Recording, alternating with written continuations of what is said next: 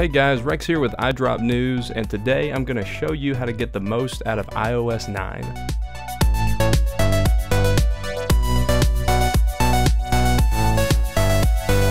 Now, iOS 9 is Apple's most recent software update, and it's been out for a few months now. But I'm still discovering some new and useful features, so I thought I would share a few of them with you guys.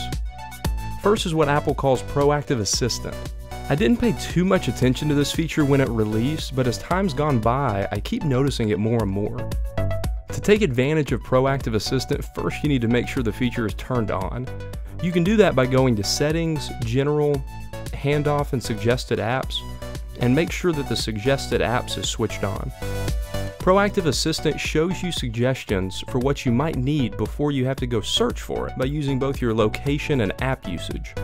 So for example, I listen to a lot of podcasts, so when I plug in my headphones, Proactive Assistant brings up the option to go straight into my podcast app. Also, if you include a location in a calendar event, Proactive Assistant will assess traffic conditions and let you know exactly when you need to leave to get there on time.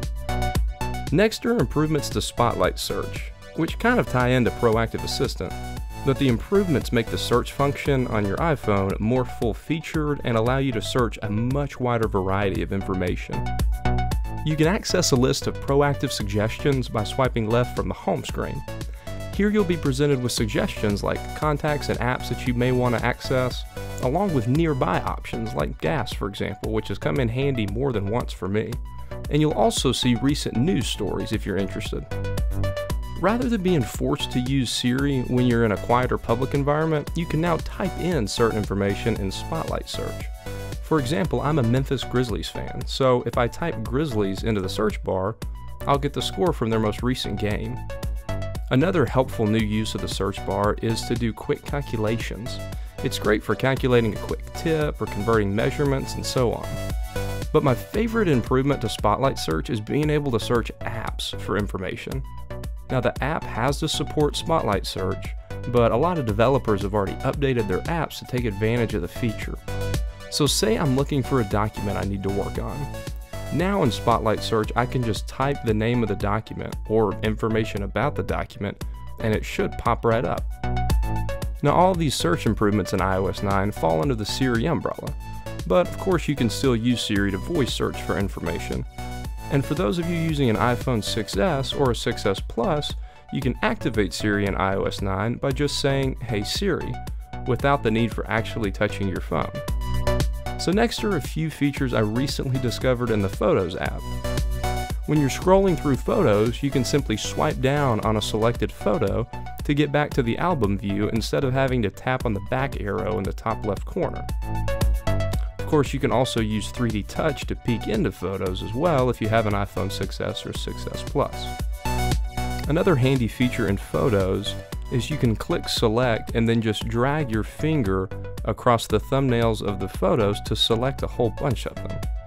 It's a lot easier if you need to do some bulk editing than just going one by one and tapping each of them. So you've probably noticed in iOS 9 that when your battery gets down to 20%, you get a notification asking if you want to go into low power mode.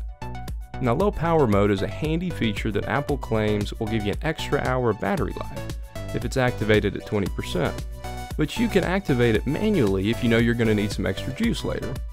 To do that, just go to Settings, Battery, and the option is right there.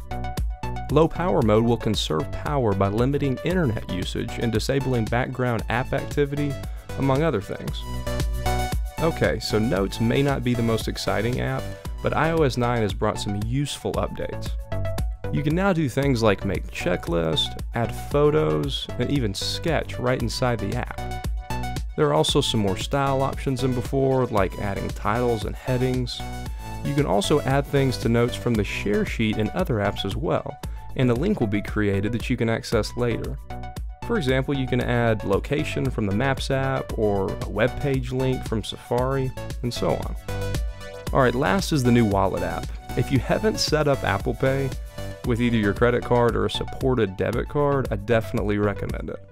With more and more places taking Apple Pay every day, it's really useful, and let's be honest, it's just kind of fun to pay for something with your phone. You can find apps that support Wallet inside the Wallet app, and Apple's continuing to offer support for more and more cards.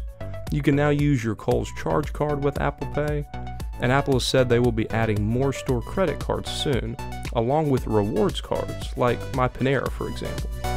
Well, that's it for this one, guys. I hope you enjoyed it, and as always, keep it locked right here to iDrop News for more, and I will catch you guys in the next one. Later.